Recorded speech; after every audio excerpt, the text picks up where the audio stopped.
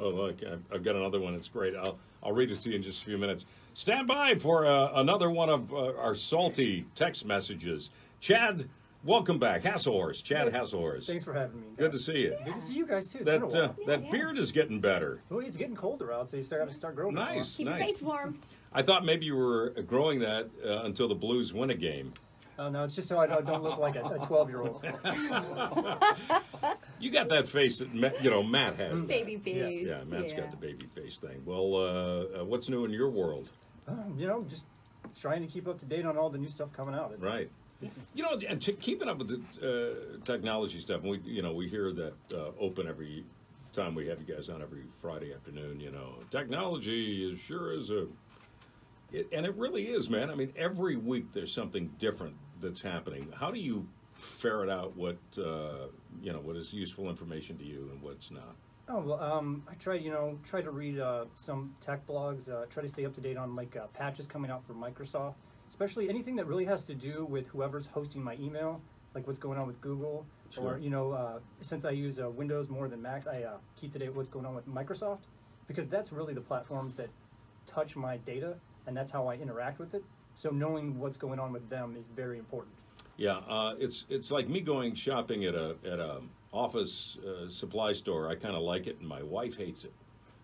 Reading tech blogs sounds like so boring to me.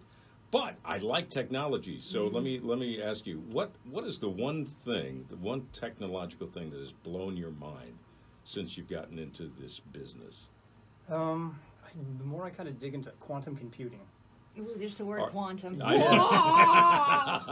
a very interesting field where Yeah. using electrons to store data and through quantum entanglement, it's a very complicated process.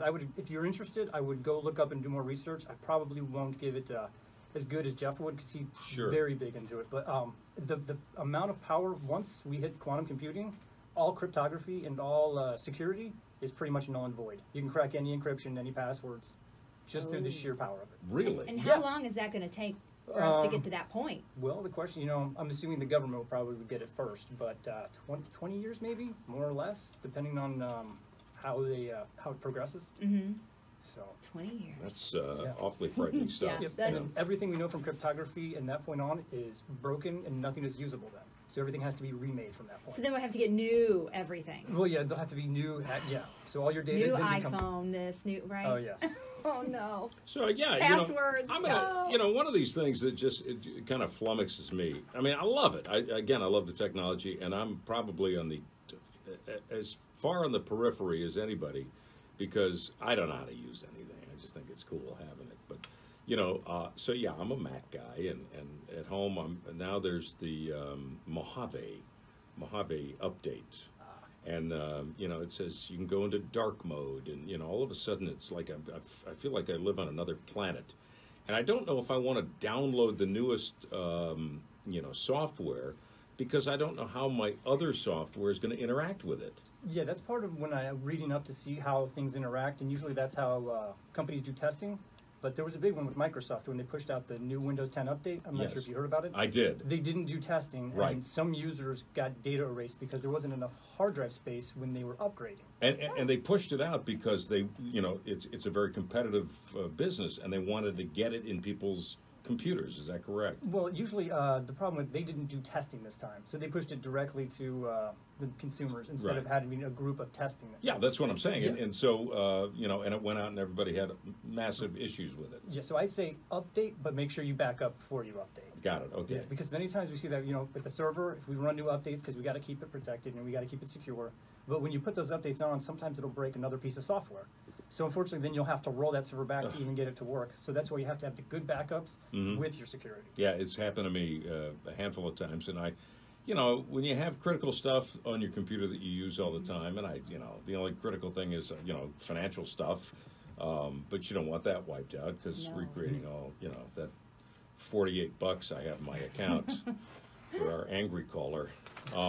All right, well, we're with Chad Hasselhorst. I'm sorry, Hasselhoff. He's got the Hoff on his mind. I've got that many times, Hasselhoff. I'm sure you have. Sorry about that. So let's talk about data breaches. Data breaches, yeah. Okay, wait a minute. Oh, yeah. I said data, Data? and he said data. Yeah. I think that's So- like potato. I know it is. Yeah. So you say, I say data, you say data. Well, sometimes I think I say it back and forth. Do you just really? depending. Yeah. I'm a data person. Sometimes I do that too, you know, with street names. I don't know what I'm doing. Live in St. Louis. All right, so let's talk about data breaches. Well, I mean, there's two kinds I like to call for different types of data breaches. One's where someone actually breaks in and steals data, and then data breaches where you're just kind of careless and you start giving away personal information about yourself. Okay.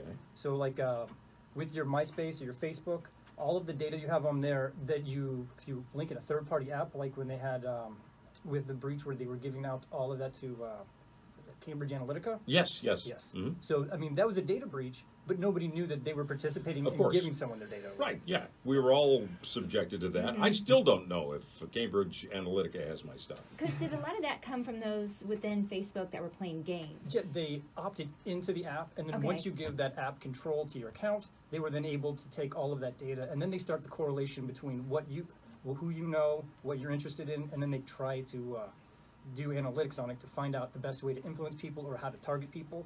So that is one of the key reasons. It's a lot of large data. Wait a second, Chad, does that mean we're going to have to start reading all of those things before we check accept? I don't know if you should read all of them, but you should really. I like that. Honest- I don't know. But Don't reading read them all, all. I would recommend it, but obviously people aren't. But I would really go and look at the Yeah. settings on how you have your data available. Like in Facebook, there's an option to turn off it being searchable through Google, which most people probably don't look at. You go through your notification settings, your settings on what people can view. Really take time and look at that. And also make sure you have security in place, like two-factor authentication. Yeah. So when you log into a website, it asks you for your password, and once you hit your password, usually people will do it with their phone. So you put your They phone send number, a code. and they'll send you a code. So that way, even if you lose your password, you can then you won't have to worry about anybody getting into your account because they still have to get your phone. And if they get your phone and your password, you're probably in a lot worse water at that point. But So these big breaches that happen, how frequent are those? I would think they happen all the time. well, the large ones don't have as you'll hear about the large ones, but I mean, Sure. there's smaller ones that happen, more personal stuff, like the phishing attacks you get, Oh, yeah. where your email gets compromised, and then that just falls down a chain through everybody maybe in a company. Because if you'll get one email, and if someone in the company replies, you guys are all targets now. And so they will focus on you and try to get your data and target you more and more to get that data. And so if you think that you have been breached somehow, or let's just say you're getting rid of an old computer, and what do they call it? Is like The hard drive? a government wipe? No, not Oh. on the hard drive. A DoD wipe. DoD wipe. Yeah, Yes, it's- I right. think it's 7 to 15 passes they go over it. But still, the best way, just take your hard drive out and take a hammer to it. That's the easiest way to make sure no one's going to get your data. That's a stress What reliever about too. those pictures? Oh, are we on the air? Oh. Okay, we're on. That's, okay. that's why you have your backup at this page. I got it right, exactly.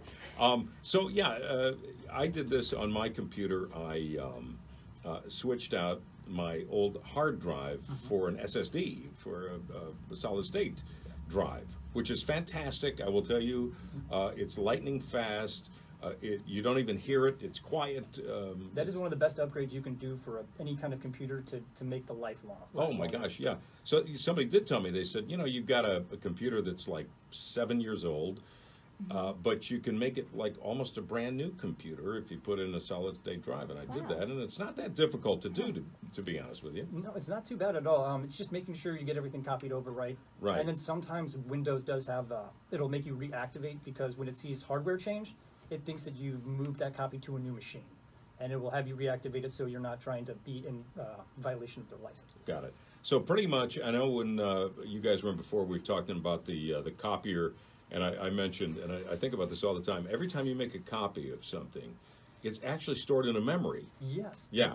They've had shows on, where certain courthouses, not around here, but they would sell the old machines from the government. Mm-hmm. Oh, And boy. if it was from a police department, you had people's ID scanned. There's tons of data. Social security numbers, And, yeah, everything. everything is stored in there. And they just sell them for cheap or give them away. And no one decides to look up and see what's happened to those hard drives. So on a copier, there's a hard drive. Yeah. And as an owner of that, if you extract that and you're selling this copier, that's not a big deal. You can get another hard drive. Yeah, you can get for another hard drive. Right. That's no issue. But you should know that the copier has secrets. Well, the copier has lots of passwords stored because it has to be able to connect to email accounts. Correct. It has to connect to servers. It does a lot more than people think it does. My God, I think about all the copiers I've ever put information on, and I don't know, maybe Trouble is what that is. shouldn't be alive today. Anything else we didn't cover today?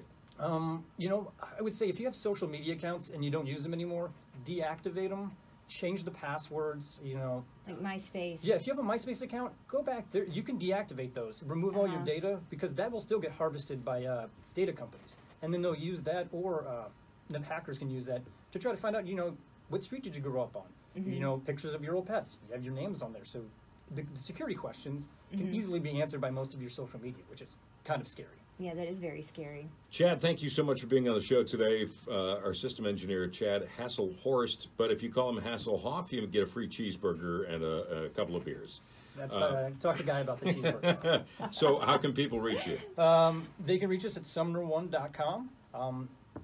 You can also find us, the phone number. You don't have to have the phone Oh, number. yeah, I'm sorry. I've got our phone number for our No. help desk memorized for all of our customers. It's cool. You know, it's so I don't funny. like to call. Phone numbers anymore. You know, nobody remembers phone numbers. But I don't know anybody's phone number. At least you didn't get about your personal number, though. Oh, yes. People do that sometimes because they're like, oh, wait, I never call myself at work. We Oh, wait. almost breached Chad with that question. Well, I almost breached our help desk. They were been inundated with questions. I'm All sure right. they wouldn't like me for that. Chad Hasselhorst from SumnerOne. We'll check you guys next week here. Thank you guys. Have a good day. The Big 550. It's the Guy Phillips Show at 4:39. All right, and from the Golden Ogle Lending Traffic Center, Joe Sonderman. Slow down, westbound.